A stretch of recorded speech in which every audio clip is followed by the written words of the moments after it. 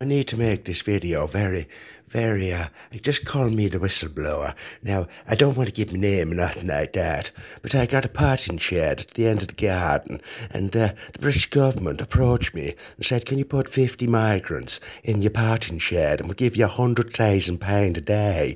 I said, of course I can, fucking perfect. So I took these immigrants and put them in my potting shed, and everything was fine, and I thought to myself, yeah, that's fine, I'm earning a lot of money from this, and it was wonderful. But then the other night, I have to say, I received a load of crates, and in the crates, I wasn't going to look, because they said, even though you got your name on it, and the military delivered it to the potting shed, they said, you can't. Yeah, I said, I can't fit it in the potting shed. I got 50 migrants in there. What am I supposed to do with it? They said, put it in your bathroom. Put it in your bathroom, it'll be fine. I said, okay, I'll put it in my bathroom.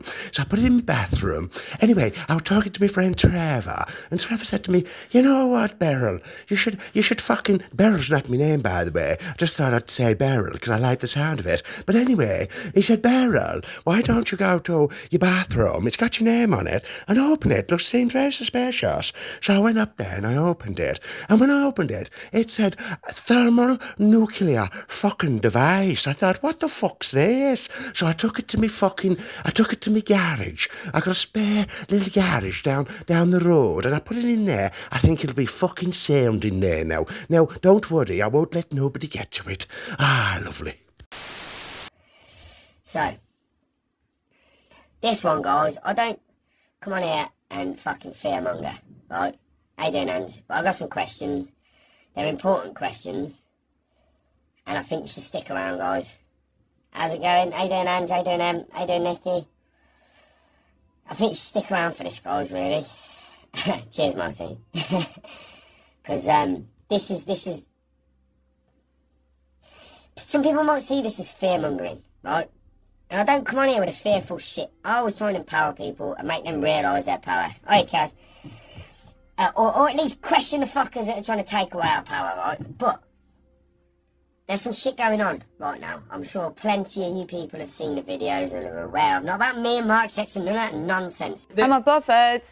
Am I bothered though? Look at my face. Is my face bothered? No, look, face, Charlie, face, bothered. I ain't bothered. So I sent a video today saying that AK47s, yeah, were found in one of those hotels down in Bristol, right? The bloke who owns the hotel stating that he'd found something in his hotel where he's housing these people now. Also stating that the government contacted him to say, would you like to house these people? We can give you a guaranteed income in these hotels. We can fill your hotel and you'll always have money. And all this shit, okay? So this guy is talking about how he's giving his hotels to these people, okay? He's found weapons in his hotel, okay? He's not the only person who's found them, apparently, as well. And then, okay, this coincides with Hamas attacking Israel. Please, I don't have any time for any gossip now. Eh? Yes. Look at it. Because I don't know any facts, I'm not going to pretend to fucking know. I'm just going to say what I think, what I've seen. Probably being manipulated, probably being lied to, but I have to be able to speak about it, so don't necessarily say that I believe everything I'm saying. I'm saying that this seems to be happening, okay? You don't have to believe everything I say, you know? Make your own fucking mind up, but it looks like we've got loads of people in this town, in this country, right? Now, in Bristol, they found AK47s and grenades in one of those hotels, right? And then Hamas have called for an international day of fucking jihad against the West. All in that short space of time. And it's got my brain ticking. And I've rang everyone. I've rang fucking everyone who I can think of today and spoke to them to find out what they think. Because I can't make a decision on whether to believe it or not based on information coming through the TV or based on information coming from the fucking conspiracy theory side of things or even stuff coming from the internet that I'm looking for myself. But it's trying to put 2 and 2 together and not come up with 5.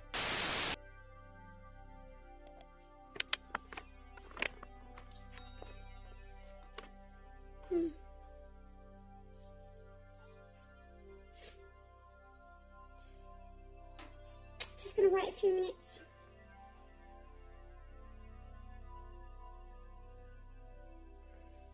people get the notifications. My neighbour's dog always gets the notifications when I'm live. Doesn't stop barking.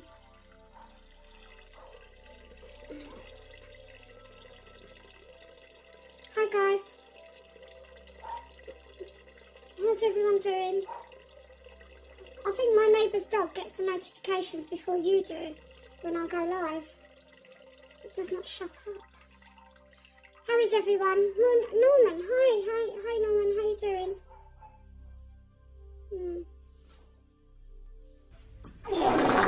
How's it going?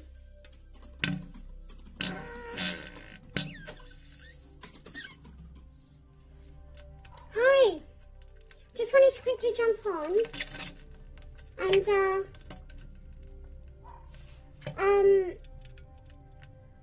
have a chat because stuff is happening with these Palestine and Israel and everything. What you been up to today?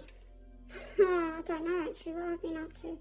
I've started my new way of eating, and so I'm on a new course, new plan. So I've been tired actually, but I've been good. Been out, been to a cake shop, had no cake, had a coffee. Anyway, so there's lots going on at the moment, and I just wanted to just put a thought out there right now. There's a lot of news with these immigrant situation. I know that there's a video flying around. Hi Dawn.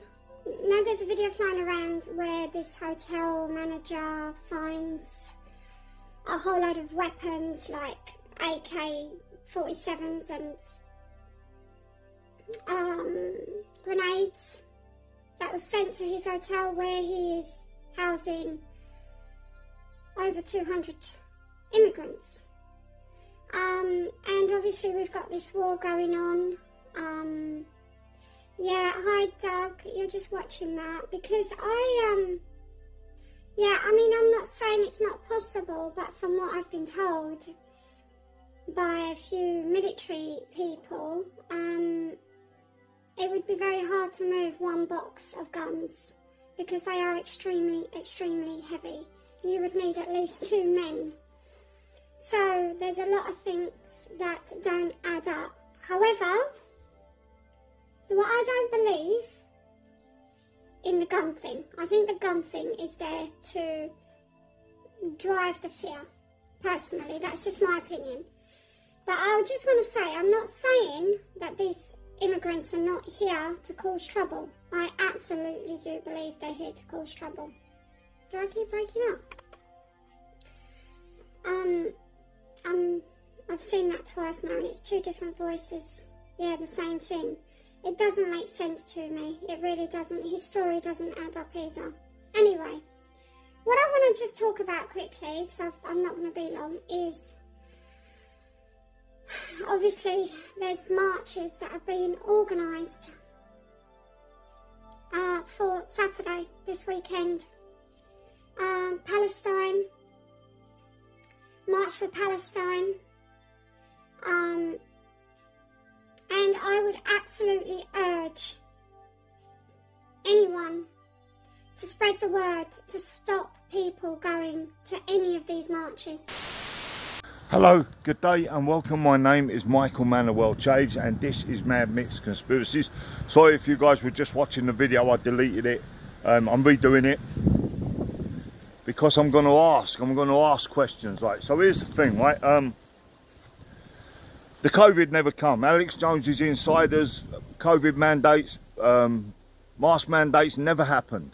So that was meant to happen last month. So, you know, the way I like to do when people tell you that all this shit is happening, and I tell you that it's just not, right? So the COVID ain't back. But it doesn't matter now because we've got the war in Iran, in Israel. So that's going to keep us entertained. We don't need the COVID because we've got the Israel war. Now, here's the thing.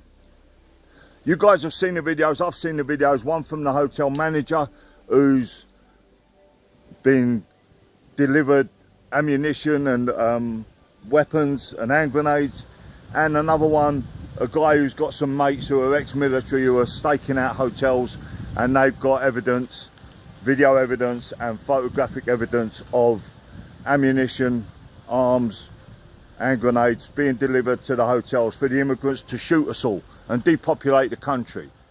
Right, so we're going to get down to 15 million because all these million Muslim immigrants are going to go around. They put them all around the country, so they're strategically placed, and now they've got guns, AK47s or something, I think they were, and they're going to shoot everybody, and then that's going to depopulate, and then everything's going to be great. The overlords are going to be happy.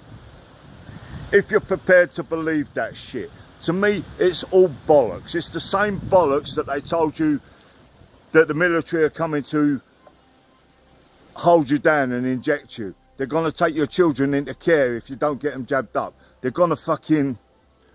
Everyone who's had the jab will be dead inside a year. This is all propaganda to scare the anti-vaxxers. And it's worked, because anti-vaxxers aren't the brightest of people. We've seen that over the last fucking few years. They follow these Pied Pipers. Oh, this one, he's such a nice celebrity on the telly. He's so good. Russell Brand, blah, blah, blah. This one, that one, this one, that one. And they're all so great, and we're going to write letters to our MP, and we're going to do this, that and the other. It's all bollocks, guys. It's all bollocks, right? So if you're prepared to believe that they're arming the military, that they're arming the refugees, and they're delivering cases of fucking machine guns to hotel managers with no security clearance at all, then you're delusional. But here's the thing, instead of a guy sitting there on his phone saying that he knows someone who's staking out hotels, but he don't want to say who they are because he doesn't want to release their identity for their protection. Here's the thing, right? Imagine every hotel in the UK is being staked out by ex-military, right? And now they've got proof footage that the UK government are supplying all these immigrants with weaponry. They've got proof of it.